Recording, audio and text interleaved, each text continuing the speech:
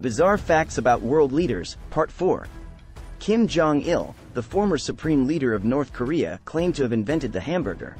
He propagated a myth that he personally developed the famous fast food dish despite its origins being well documented.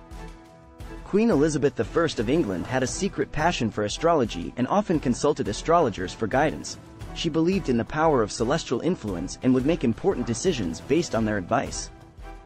King Louis XIV of France, also known as the Sun King, had a peculiar fear of bathing. He believed that water was harmful to his health and went to great lengths to avoid it. Instead, he used perfumes and powders to mask any unpleasant odors.